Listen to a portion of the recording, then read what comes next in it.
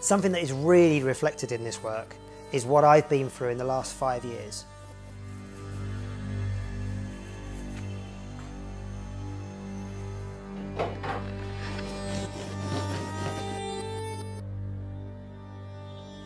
Some of the pieces have taken me over a year to complete.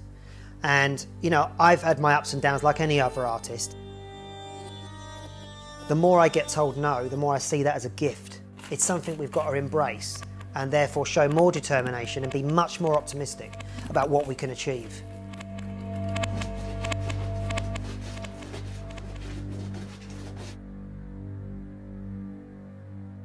So with the nature of the Hell collection being that it's hell, I want to be able to, in a nutshell, tell someone what it's about. That's why I say to a lot of people that come and see the work, do you see yourself in it? When they've got a piece and taken it home, they say, yes, I do see what you mean. I do see my life in that work.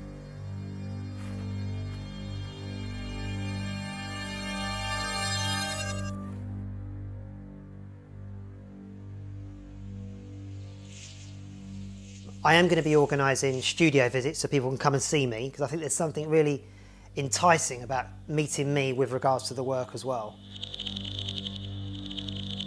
All the build-up for this Hell collection, we've literally decided to launch it this year, so it launches now, 2017.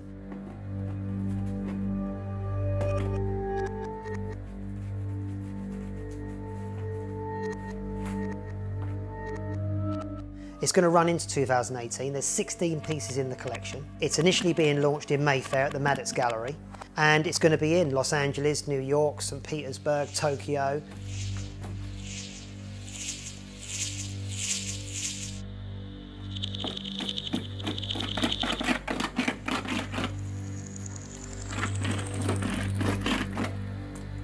This is a global communication. You know, what do we go through to succeed?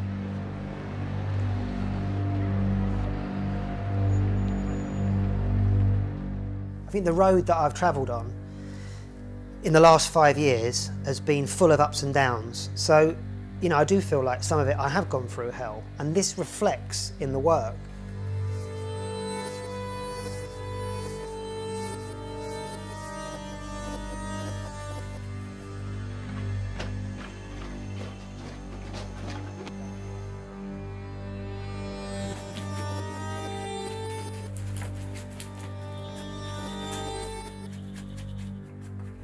This is about looking at, you know, what do we need to do to achieve? And I think that successful people go out of their way to do things that unsuccessful people are unwilling to do. When I was out there knocking on doors of galleries, when I was out there trying to ring art agents and they were all saying, no, we're not interested.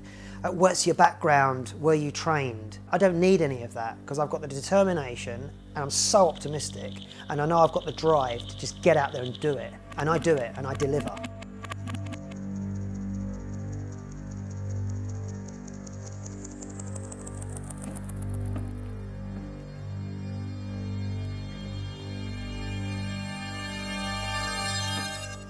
I wanted to take the buyer of my work on a journey from the beginning.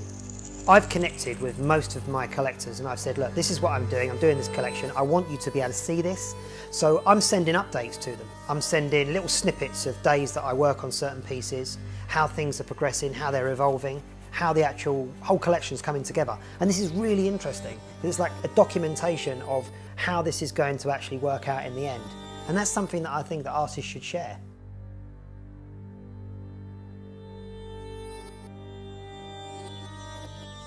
That's what I think this collection's about as well. It's about that journey, and I'm showing the people the journey I go through to make the collection.